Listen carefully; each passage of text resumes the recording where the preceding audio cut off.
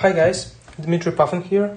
What I would like to show you today is a little trick that I recently discovered using my mixer and the mono station, using the aux channel of the mixer. So what I basically have here is my original Novation mono station and the mixer. Circuit is connected to a mixer using the stereo input. Mono station has connected its audio out into a mono input, and the aux channel from the mixer is going in back to the mono station. Right now, with this setup, I can gradually add a signal, send like pretty much every input from the mixer into a mono station, and utilize its audio input and its distortion circuit, and to shape like sound and create some different textures, whatever. And the main advantage of this method is that I can send mono station itself back into the audio input, and this way getting some kind of feedback loop going on. Yeah, of course you can just route, for example, circuit from the headphone output into a audio in here and get the same result, but in this case you will lose that feedback loop functionality. Utilizing an external mixer with aux output, you can also have this feedback loop thing going on, and this will give you a little bit more opportunities in shaping the sound. Let's just hear how it sounds like. So basically here we have a basic loop, basic drum loop, and right now I will blend mono station in.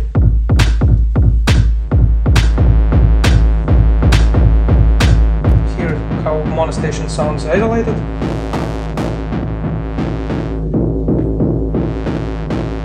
I can control how much signal goes out from the aux, and I can also create this feedback loop by turning aux knob on the mixer on the mono station channel as well.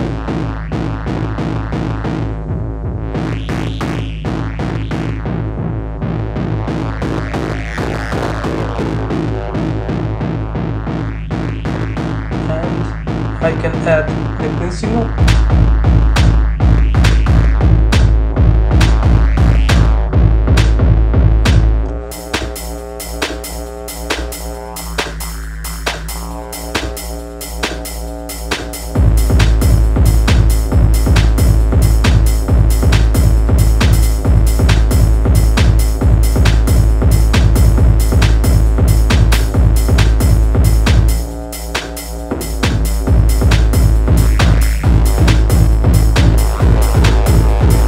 I can, of course, change the filter type.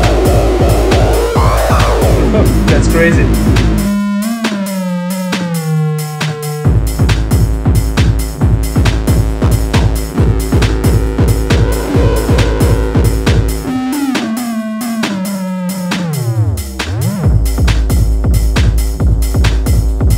Also, I have another pattern here, which is basically 3 notes in 3 octaves, and I can use, by muting the notes, I can use the Keytracking feature to open up filter in different places where I need that, so it sounds like that.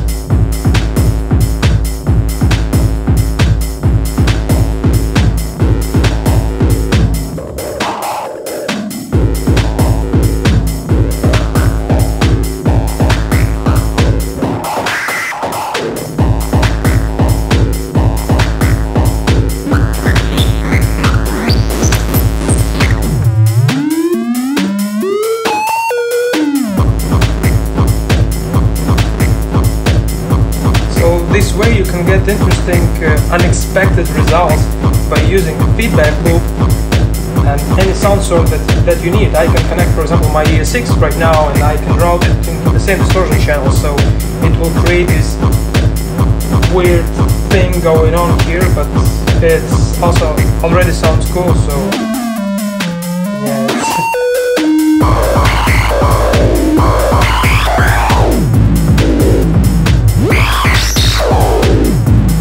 And I can also use I can, for example, use as well the LFO.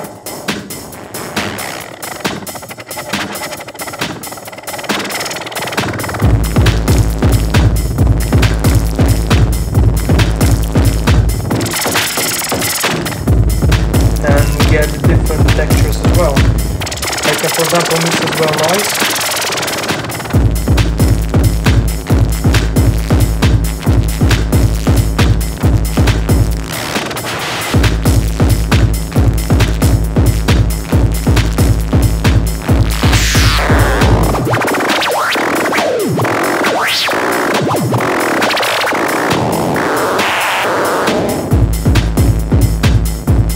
As you see, it gives you a very interesting opportunity to play with the distortion, and it can be suitable for some kind of industrial music, or like if you would like, you can sample that and use it in like hard techno or something like that.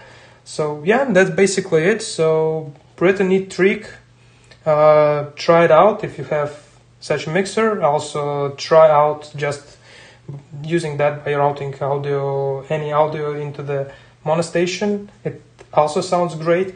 Also, you can use automation by recording it into a step sequencer, so it turns Mono Station into like a clever distortion unit in this case, which you don't get with basic pedals. So yeah, try it out, and I will record a small jam afterwards, so stay tuned.